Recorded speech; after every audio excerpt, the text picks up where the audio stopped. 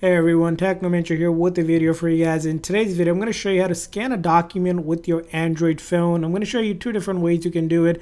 Now, there's different ways to do it, and these I find the easiest, so let's get started.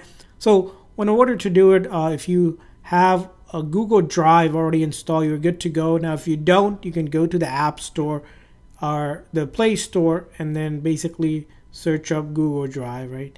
And then go ahead and install it. So I installed this one.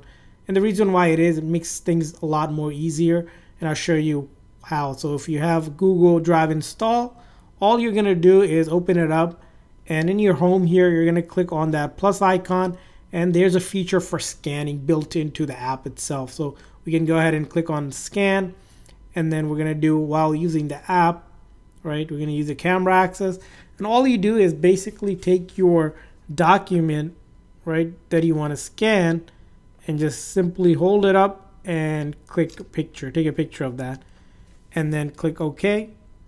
And that's gonna, as you can see here, automatically figure out what the document is. If you place it on a table and you take a picture, it will automatically find it. And then you can click on save here, and you can name it and then save it on a drive and click on save. Now you save it on a drive, what you can do is then click on over here, and then you can download a copy to your phone if you want to save it locally. So click on download and it'll be downloaded in your file. So you have that option. Now, if you didn't want to have, or if you don't want to use Google Drive, there's also other apps as well. Another one that you can use is known as Microsoft Lens from Microsoft. So you can search up Microsoft, and these are all free apps that you can use. Microsoft Lens. And you're going to want to install this one, Microsoft Lens PDF Scanner.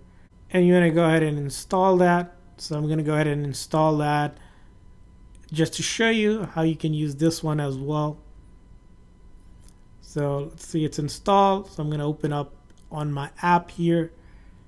I'm going to give allow access. And all you do is start scanning, hit next, and don't say and say that. You're just going to go through the steps and allow while using it. And this one, same exact thing. It works slightly different. It can actually scan or detect your document when you lay it down, just like that.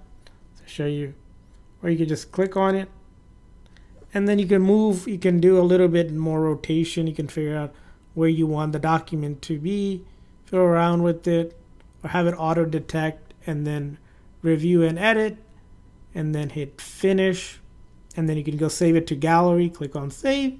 And we have saved document here in our gallery. So I can open up in my gallery, right? I can see this one that I have just downloaded to my gallery here, as you can see here. Or if it's in your file, if you saved it. So that's how you can scan documents on your Android phone. I hope this video is helpful. If so, please consider the like and subscribe button for more tips and tricks for your Android phone. We'll see you guys next time.